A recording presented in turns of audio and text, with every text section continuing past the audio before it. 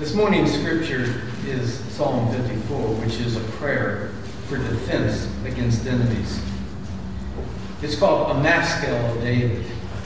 Well, my thought was, okay, what's a Maskell? So I looked it up a little bit. So for clarity, it's a literal or a musical term. Some translations refer to it as a contemplation. The New King James Version refers to it as a well-written song, and the NET Bible as a contemplative poem. It is a message for the choir director that stringed instruments should be used. Just to give a little background so it makes more sense what the scripture is, the subject refers to when Saul wanted to kill David. So David went to Ziph to hide from Saul and was near where David's family lived. David gave help to the people of Ziph to fight their enemies, the Philistines. But the men of Ziph betrayed David by telling Saul where David was hiding. So David prayed to God, writing, "Save me, O God, by thy name, and vindicate me by thy power. Hear my prayer, O God. Give ear to the words of my mouth. For strangers have risen against me, and violent men have sought my life. They have not set God before them." Selah. Behold, God is my helper. The Lord is the sustainer of my soul. He will recompense the evil to my foes. Destroy them in thy faithfulness. Willingly I will sacrifice to thee. I will give thanks to thy name, O Lord, for it is good. For he has delivered me from all trouble, and my eye has looked with satisfaction upon my enemies. Will you bow in prayer with me this morning? Dear Heavenly Father, hallowed be your name. We thank you that we, your people, are told we can and should turn to you for guidance, strength, and help. That you are there to help us and will never abandon us. Father, we thank you for all of your blessings. Be with those who could not be here today, and we ask your help in restoring our world to health from this horrible pandemic. Comfort those who are sick and those who have lost loved ones. Give us your peace in knowing that you are in control. And be with us this morning as we worship and praise you. For we pray in Jesus' name. Amen. And you will need your hymn books today, so go ahead and get them out and turn to page 328. Wonderful Grace of Jesus as we worship together. Make it stand.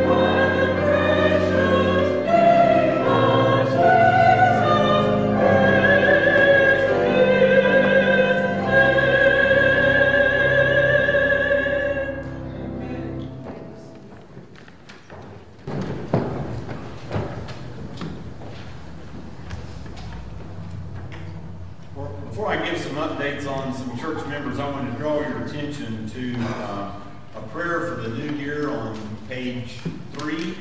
We're not going to read that this morning, but I felt like it was a good prayer to bring to your attention, that it is something that you might want to take home and maybe study over and pray possibly this afternoon. Some updates that I wanted to share with you this morning. We have a number of updates. Pat Gunn, she went home from rehab. I think that was on Thursday. She was in Deaconess rehab. She is home.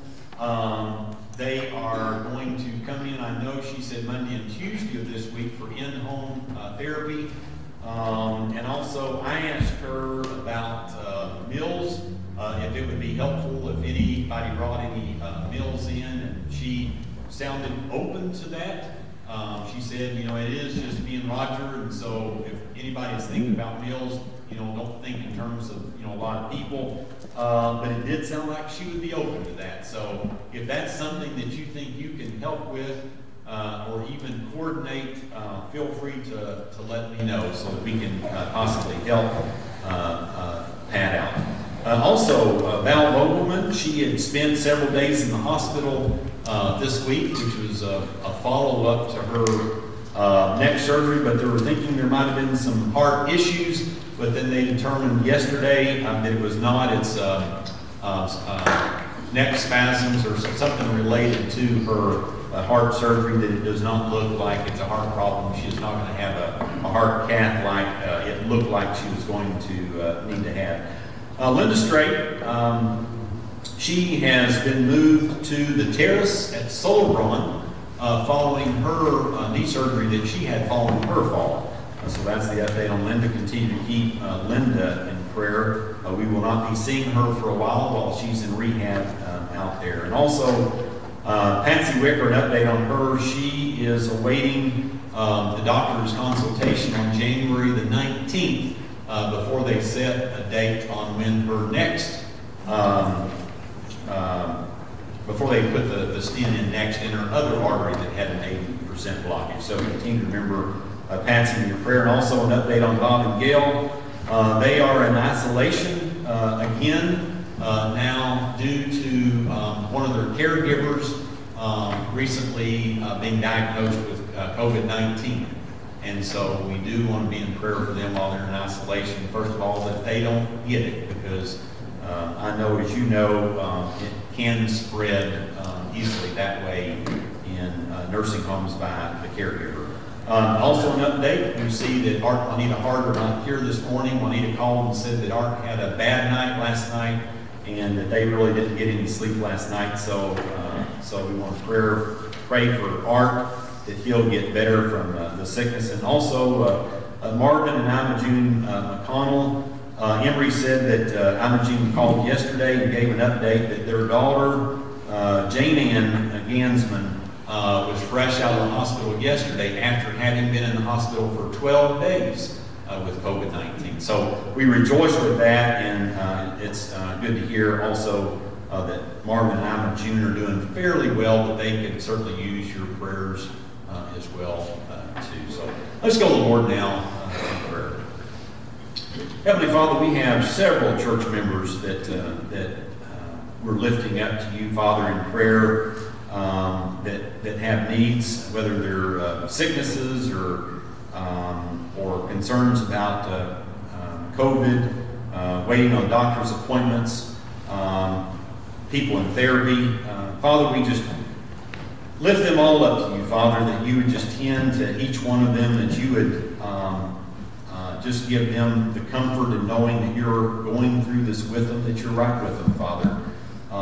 And I pray, Lord, that you just restore them to health, and that they would be able to, those that are able to get out and worship, that they would be able to be back and join us back and worship again soon. And Father, as we're now unfolding a chapter on a new year now, Father, I pray that you would just guide us as we look to the new year, guide us in how we can better serve you during 2021, how we can be a better witness for you. Amen. Amen. Let's all stand as we sing together. There is power in the blood. Words are on the wall.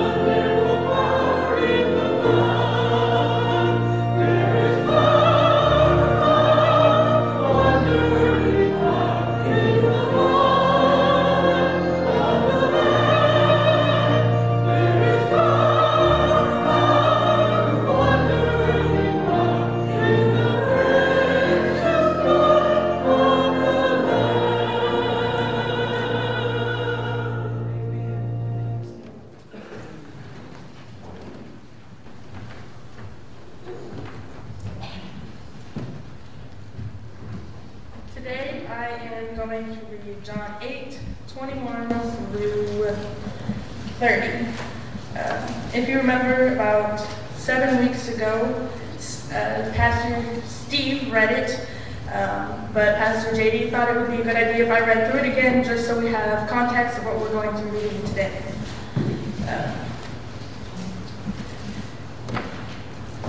Once more, Jesus said to them, I am going away, and you will look for me, and you will die in your sin. Where I go, you cannot come. This made the Jews ask, will he kill himself? Is that why he says, where I go, you cannot come? But he continued, you are from below, I am from above. You are of this world, I am not of this world. I told you that you will die in your sins. If you do not believe that I am he, you will indeed die in your sins. Who are they asked. Just what I've been telling you from the beginning, Jesus replied. I have much to say in judgment of you, but he who sent me is trustworthy. And what I've heard from him, I tell the world. They did not understand that he was telling them about his Father. So Jesus said, when you lifted up the Son of Man, then you will know that I am he, and that I do nothing on my own, but speak just what the Father has taught me. The one who sent me is with me. He has not left me alone. For I always do what pleases him. Even as he spoke, many believed in him.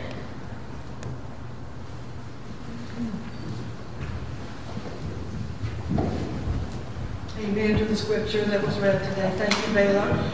Now, we're going to all stand and sing another song, but the choir's not here yet to get a special together, but we want you to be the special music right now. If you would all stand for 1,000 tongues to sing.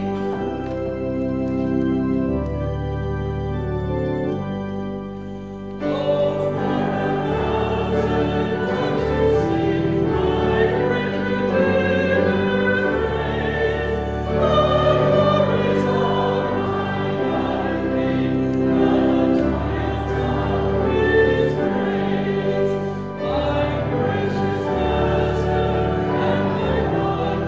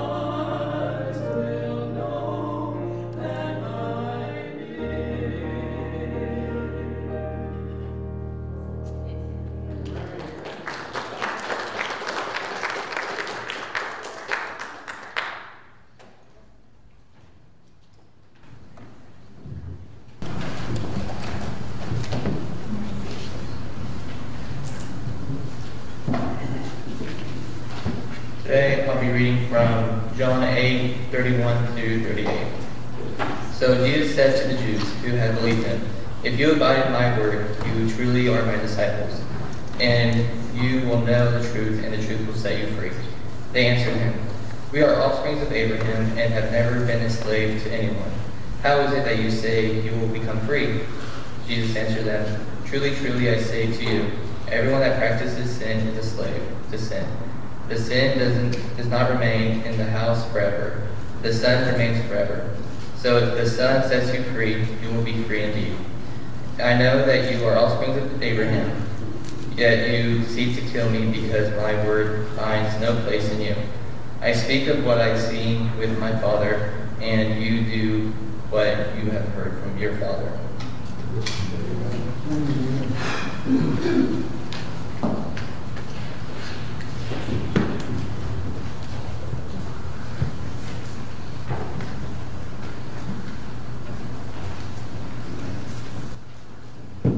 Let us go to the Lord in prayer. God, I pray that you would bless the reading of your word, that you would bless the message that I am about to deliver, that you would give proper understanding to the hearers, and that anyone who has not yet been set free would be set free today. Amen. So by the time that we get to the end of the passage that Tyler just read, it is clear that the people Jesus is talking about are not Christians. Now, someone may be sitting here today and you may be thinking, well, I've always been told that Christians do not lose their salvation, but in this passage it seems clear that these are Christians who lost their salvation. Well, to believe that is to take this out of context, these verses out of context of the Bible as a whole, but especially out of context of the book of John. John 3:16 reads, "For God so loved the world that he gave his only begotten Son, that whosoever believes in him shall not perish, but have eternal life." Eternal life is eternal.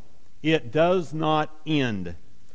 Now I'm going to look over a little later in John chapter 10, verses 27 to 29. John 10, verses 27 to 29 reads, "My sheep listen to my voice, and I know them, and they follow me. And I give them eternal life, and they will never perish, and no one will snatch them out of my hand. My Father who has given them to me is greater than all, and no one is able to snatch them out of the Father's hand." So since it does not mean that they lost their salvation, what does this mean? A second option is that the group he addressed in verses 34 to 38 of chapter 8 who are clearly not Christians is a subset of those he addressed in verse 31. However, I do not think that those addressed in the whole passage are Christians. Let's look at what is meant by the word believed in verse 31. The Greek word pisteuo is translated believe, but to understand exactly what it means in English, we must look at its context. In some places, it is used to mean faith, but in other places, it is used to mean mental assent, that we might use the word think. Now, some of you know I have issues with heights, okay? I love the ground. I love being on the ground. So I appreciate Ted Bennett's parachute example. I intellectually believe that a parachute could get me safely to the ground.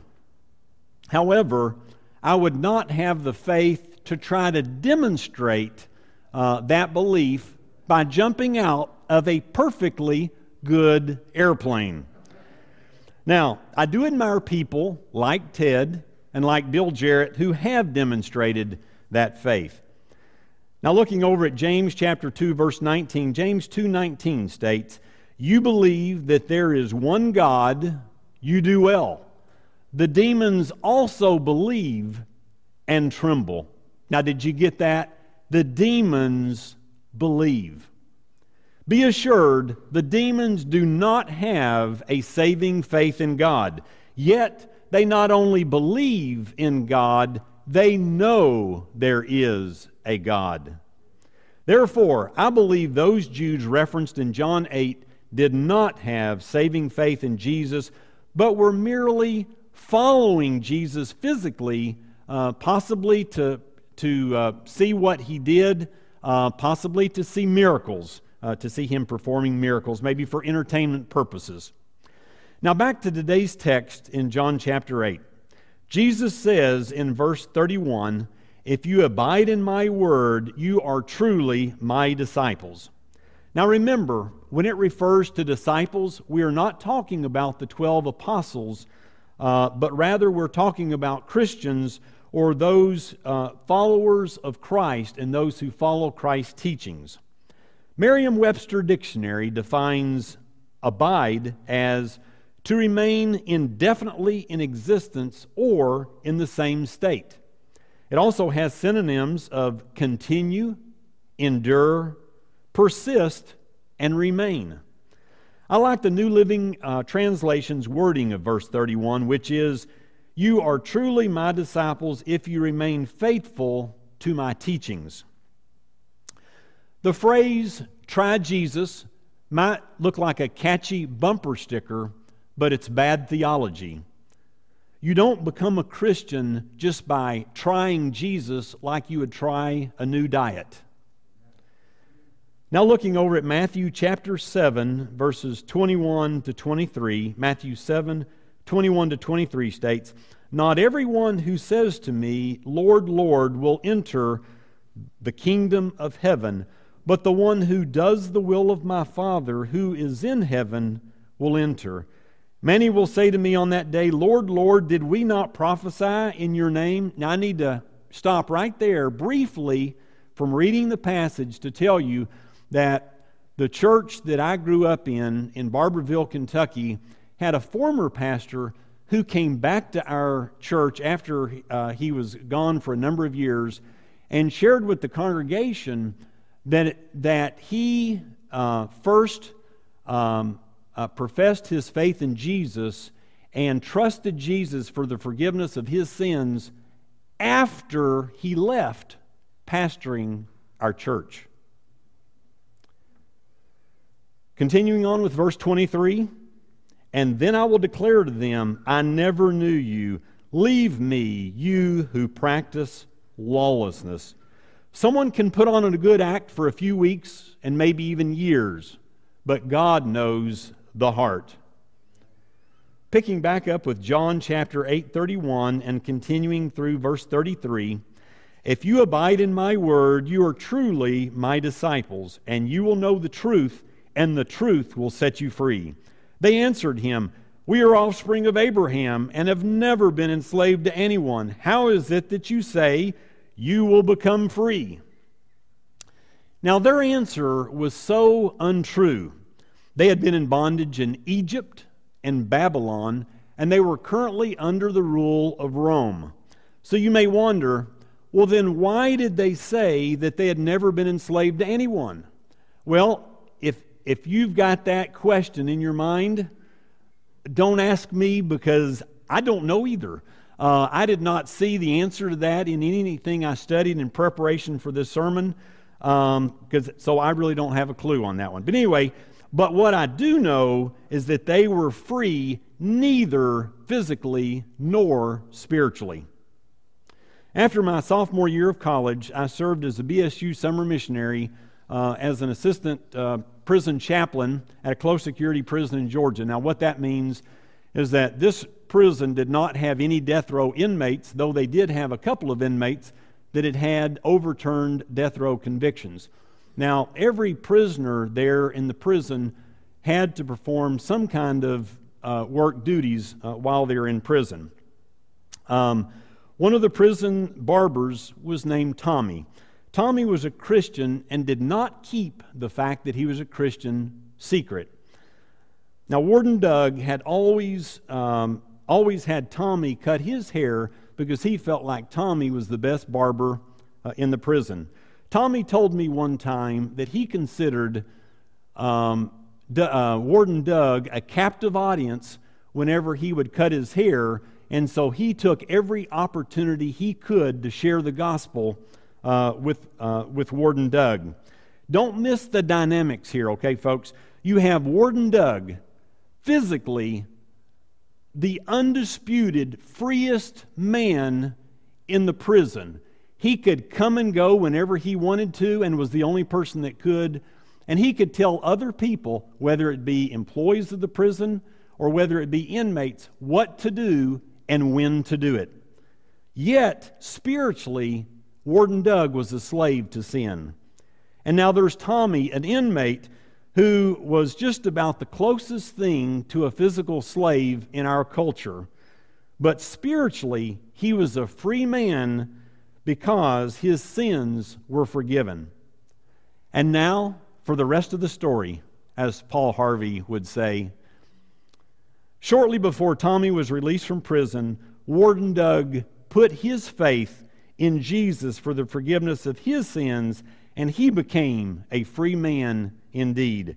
God used a prisoner to lead the warden to faith in Christ. Now let's pick back up with verse 34. Jesus answered them, "Truly, truly, I say to you, everyone who practices sin is a slave to sin." I think the word practice is an important verb in this verse. To practice is to intentionally do something repeatedly. I practiced this sermon before coming to you today to deliver it. Now, whoever sins is a slave of sin unless there is radical transformation. Paul addresses this in Romans 6.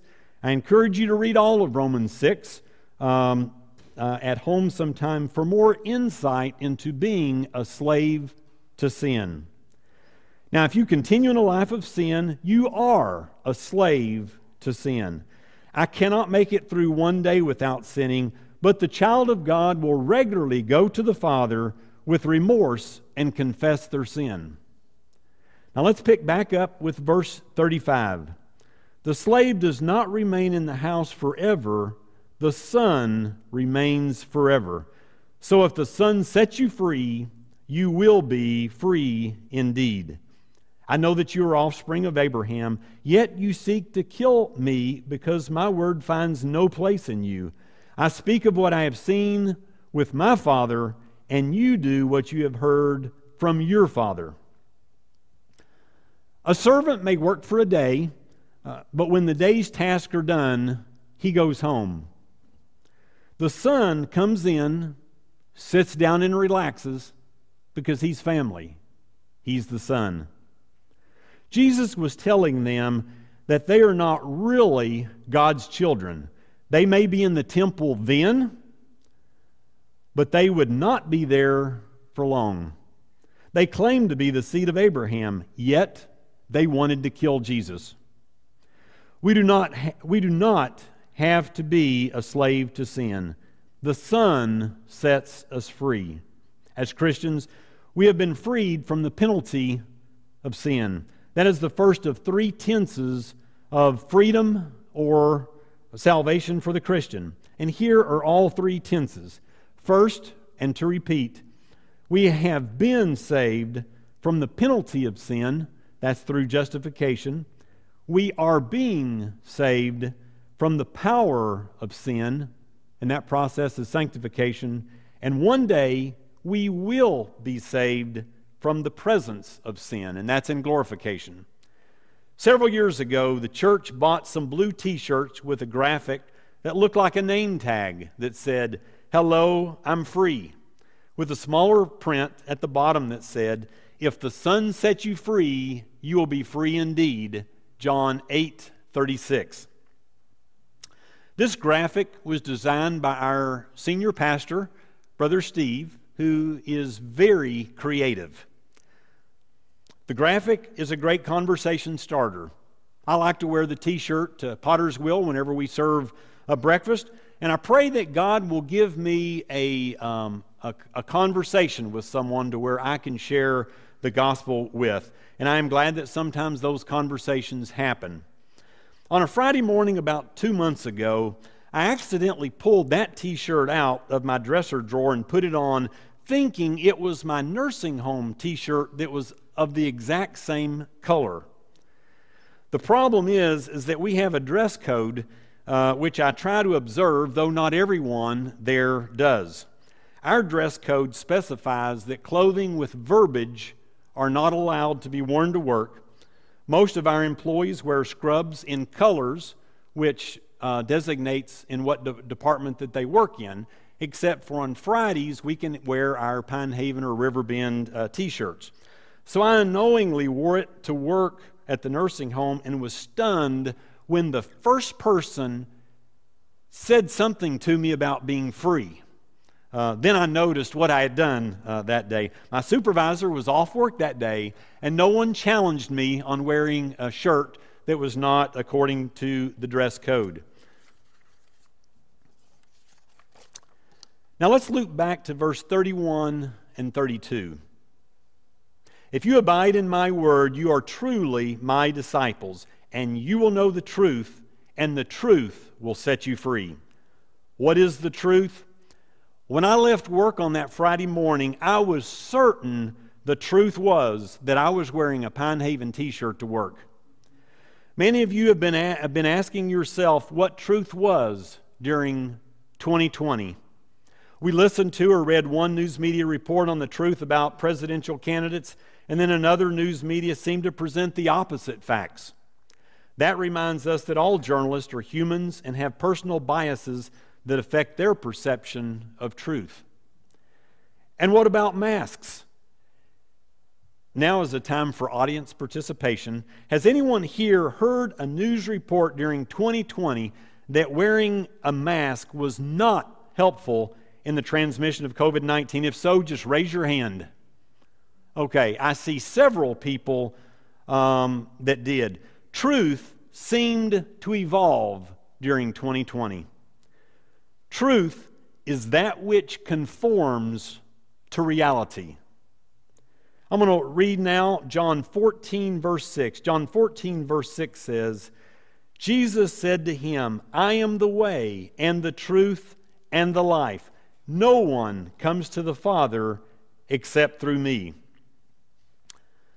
You may have great faith that you will go to heaven when you die, but if your object of your faith is in anything besides Jesus and His saving work, what He's done for you, your faith is insufficient. What is truth? Let's look at 1 Corinthians chapter 15, verses 3 to 4. That Christ died for our sins in accordance with the Scriptures, that He was buried, that He was raised on the third day in accordance with Scriptures. And then in verses 5 through 8, it tells us that He was seen by more than 500 witnesses. What about you? Do you accept this truth? That Jesus died for your sins, that He was buried and raised on the third day and seen by many witnesses? And that putting your faith in Jesus is the only way that you can be saved? Let's pray now. It is highly likely that someone listening to me today is still a slave to sin. God, they do not know the spiritual freedom that only You can give. I pray that today might be their day of salvation. Amen.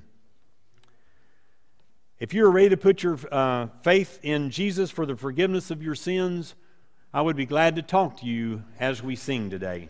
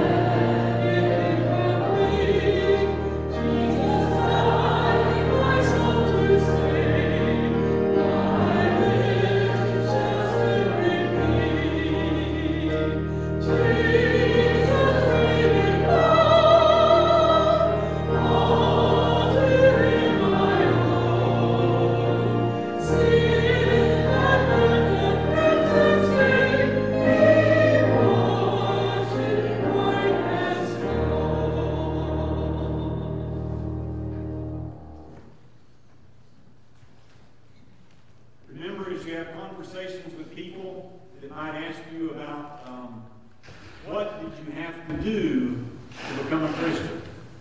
Remember, it's not about what we do, it's about what Jesus did. Jesus paid it all. And remember, as the t-shirt says, if the Son sets you free, you will be free indeed. So I encourage you this week to be mindful of who you might come in contact with, that you can share that. Knowing that anyone that you come in contact with, if they have not become a Christian yet, they are not spiritually free. And you have the knowledge, being able to share to them what it takes for them to be spiritually free. Look forward to seeing you all tonight, if you're able to come tonight. And let's now close in benediction. Heavenly Father, I thank you so much for this day that you've given us. Thank you for this time of worship. And Father, I pray that you would just show us opportunities. Father, bring it to mind, opportunities that we could take to share the good news of Jesus Christ for other people that we come in contact with. Father, I pray that you would bring other people into our paths for that purpose of sharing the gospel with them. And Father, now I pray that you would bring us back safely this evening and next Sunday, and for another time of worship for you, Father. In Jesus' name, amen.